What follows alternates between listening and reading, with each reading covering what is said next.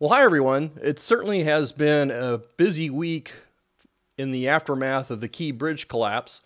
On May 13th, the Unified Command used explosives to blow off a large section of bridge truss from the bow of the dolly. This is in preparation of refloating the dolly, perhaps as soon as the next few days. Also on May 14th, we saw the NTSB release their preliminary report on the Key Bridge collapse. The final report's probably a year and a half away.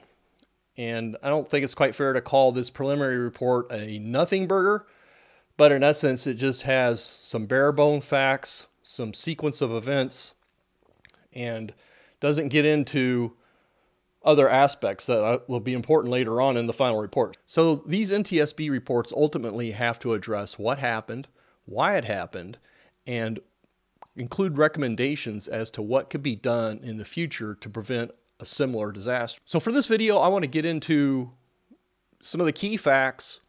I want to present what the key narratives seem to be coming out of this even preliminary report and what it likely is going to mean for the final report on this disaster. And also, there's a rather surprising error that NTSB made in this report, so I'll get to that here in a bit.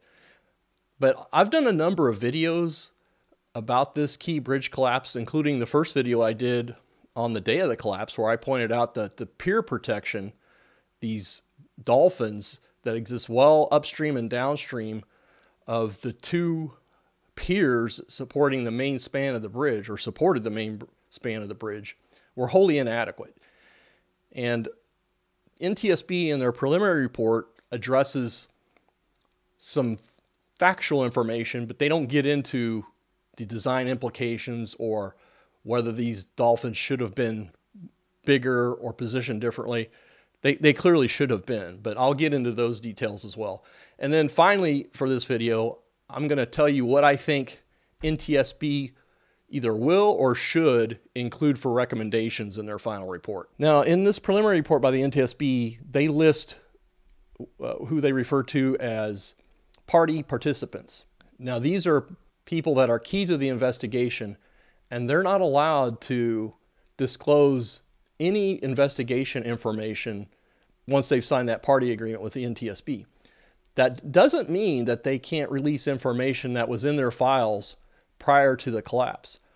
A lot of these parties to an investigation say, oh, well, we signed a party agreement, we can't provide any information. We saw this with Boeing not wanting to release time cards of Spirit staffers to Congress, and NTSB made it very clear that they are allowed to do that. The party agreement doesn't preclude that. So I'll get into that more in a future video because I have some direct experience related to this episode as to at least one of these parties not wanting to provide any information, whether they're misinformed about the obligations of the party agreement or it's just an excuse not to provide information publicly that they consider sensitive or perhaps embarrassing. Now I'm going to read some of this here. This is came out of the NTSB preliminary report where they classify this collapse of the Key Bridge as a major maritime casualty, and by definition that includes one or more of the following: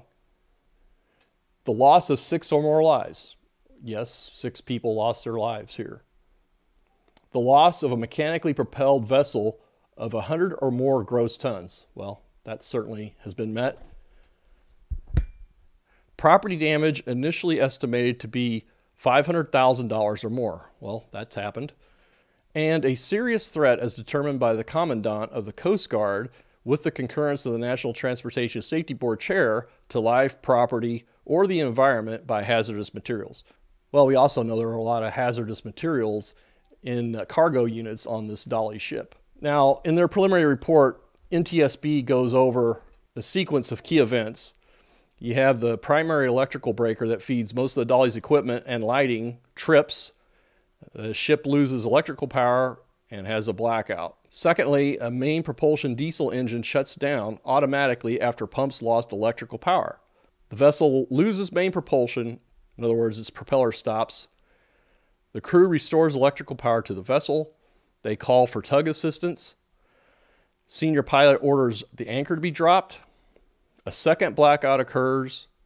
There's a radio call made to warn everybody in the area of a impending collision between the dolly and the key bridge, and then the dolly hits the key bridge. So some of the details in this report, we learned that there was a senior pilot and an apprentice pilot on board the dolly when this crash occurred. There were a total of 21 crew members, 20 from India, 1 from Sri Lanka, and the dolly was escorted out of port by 2 5,000 horsepower tugboats. Now here's some shots from the NTSB report of the engine room for the dolly, and they describe this engine as a single slow speed 55,000 horsepower diesel engine manufactured by Hyundai. The engine was directly connected to a single right-turning propeller. To run the main engine, one of the vessel's 4 diesel generators must be operating and supplying the vessel with electrical power. The emergency generator alone cannot be used to restart or run the main engine. The dolly's main engine required compressed air directed into its cylinders to start and change directions, to change from ahead, moving forward, or to astern. They go on to say that the ship's electrical power is supplied by 4 AC generators, each driven by a diesel engine. So that's it in broad strokes. Now, the NTSB goes into the fact that there were 2 episodes of power outage on the dolly before it left port. It's indicated on March 25th, this is the day before, about 10 hours before leaving Baltimore, the dolly experienced a blackout during import maintenance. While working on the diesel engine exhaust scrubber system for the diesel engine driving the only online generator, generator number 2, a crew member mistakenly closed an inline engine exhaust damper. So crew member made a mistake.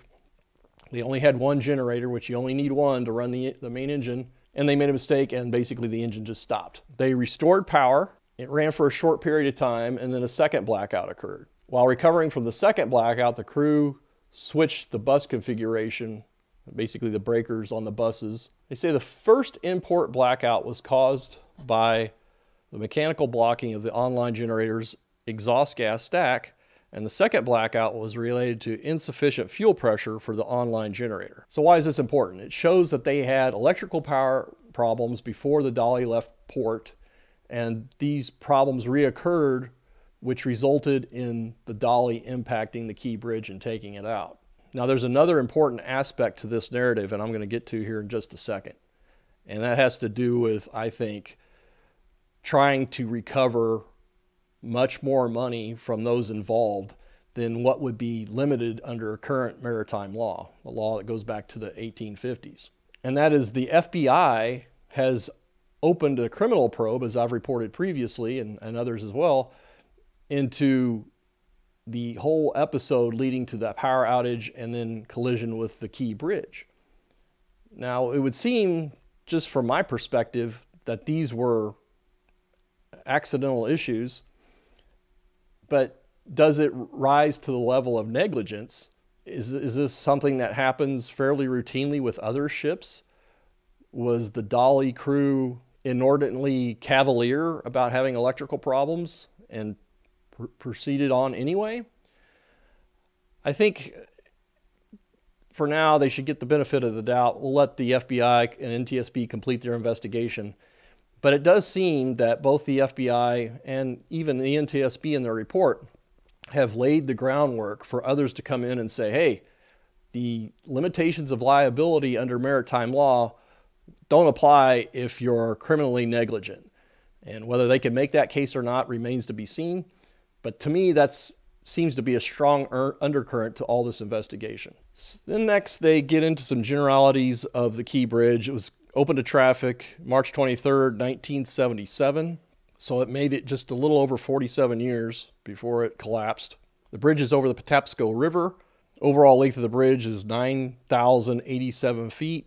And the main span is a continuous steel through truss, which we know is vulnerable to collapse if it's compromised, which is exactly what happened. Next, the NTSB gets into the fact that this bridge had a satisfactory condition rating. So in other words, a perfectly serviceable bridge, which could have had many more years of useful life, was taken out by this collision with the Dolly cargo ship. Then towards the end of the report, they finally get into the aspects of the bridge pier protection system, which consisted of 4 dolphins. They are only 25 feet in diameter. I mean, puny.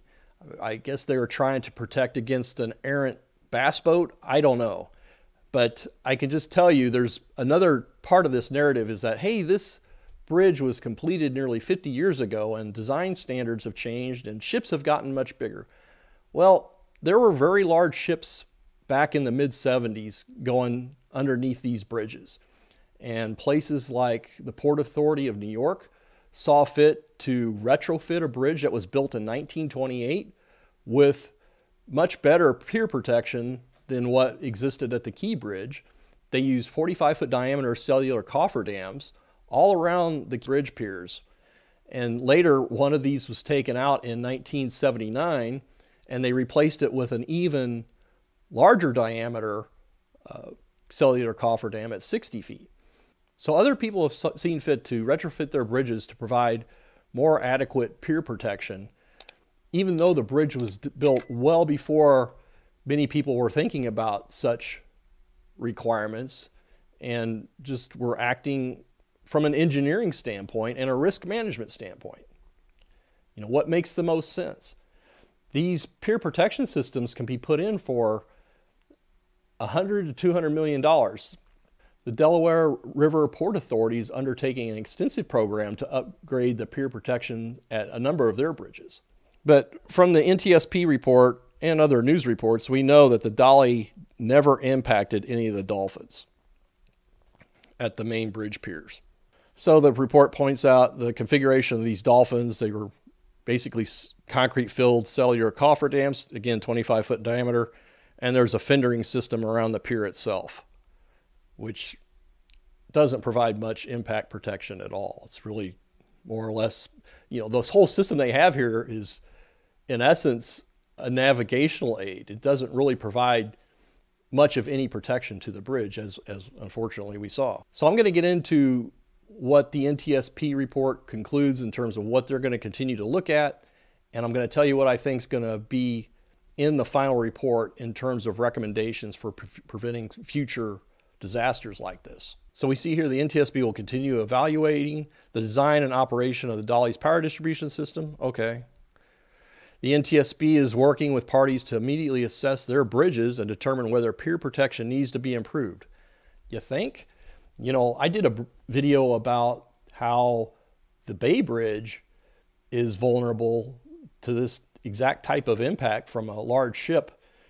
I did that well over a month ago. So it's pretty obvious that not only the Bay Bridge, but many others need to have a hard look, a strong assessment of the risks associated with passing ships relative to damage or failure of the bridge itself resulting from an impact. So specifically, Maryland Transportation Authority is studying short-term and long-term options for the upgrades to existing pier protection system for the east and westbound lanes of the Governor William Preston Lane Jr. Memorial Bridge, which again commonly referred to as the Bay Bridge near Annapolis, Maryland. Now this is what really kind of stuck in my craw here. The NTSB is examining the pier protection improvements that have been made on the following bridge collapses resulting from marine vessel strikes that the NTSB has investigated. The Sunshine Skyway Bridge in Tampa Bay, Florida. Again, I've done videos talking about what they did after that bridge was taken out in 1980. Pretty reasonable island and dolphin protection systems. Then they say the Queen Elizabeth Causeway Bridge. Well, that's the error I was referring to earlier. It's the Queen Isabella Causeway Bridge that was taken out in 2001 by a barge hitting the bridge pier. And in that instance, the captain of the ship, the captain of the tug, indicated that he really just kind of got complacent. He'd been through that underpass of the bridge many times and just was going too fast and not paying enough attention. And that collapse resulted in several deaths. And then the I-40 bridge near Webbers Fall, Oklahoma. Again, I've covered that in a previous video. So bridge damage and collapse from vessel strikes is nothing new. They are rare occurrences, but there has to be a rational risk assessment done, and protections need to be provided accordingly, I think. As a result of these bridge incidents, The American Association of State Highway and Transportation Officials, AASHTO, issued their guidance on providing pier protection relative to impacts from marine traffic on bridges. And it turns out that they kind of gave themselves a pass, because keep in mind, these are bridge officials among all the states in the United States. Federal highways can't tell them directly what to do. These are the states deciding on their own what they're going to do. And they basically said, yeah, going forward, we're going to do this rigorous risk assessment. And if necessary, these bridges need to have pier protection put in at the time of construction. And they gave themselves a pass on providing any type of protection for existing bridges. And clearly that was a mistake, I think. They updated these standards in 2009. And again, as far as what NTSB is going to continue to do before they issue their final report on the Key Bridge collapse, they're going to conduct interviews, including with bridge experts, waterways management personnel, marine safety and highway regulators, and vessel operators. Well, that seems like a reasonable thing to do. I don't know why it takes subsequent disasters for this to happen. There's been plenty of marine disasters with bridges in the past 40 years alone that should have necessitated readily available recommendations and guidance from the NTSB. But again, we're going to have to wait for the final report on that. I'm going to put a link to a playlist in the description. Sometimes if people are watching these videos on TV, these cards, you know, I'll maybe point and say, here's a link to a video or a playlist. Those cards don't appear on YouTube TV as far as I've seen. So I'm going to put the link in the description, but I've got videos addressing several things about the Key Bridge, what the likely replacement is going to be. I said early on it's going to be a cable stay bridge in all likelihood, and now that's what's being reported as the likely case.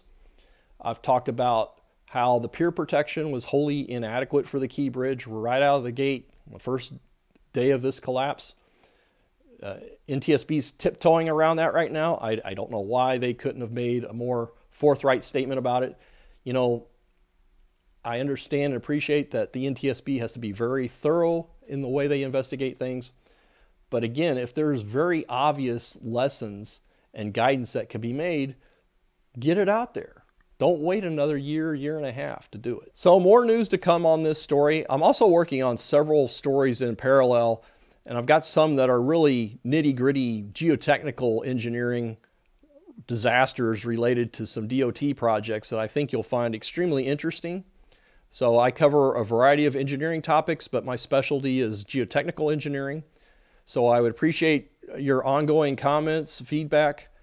I want to send a shout out to the channel members. I really appreciate your ongoing support. Also want to send a shout out to those of you who have provided super thanks. That's another way to support the channel. So again, stay tuned everyone. I've got a lot more content coming out, and thanks for watching.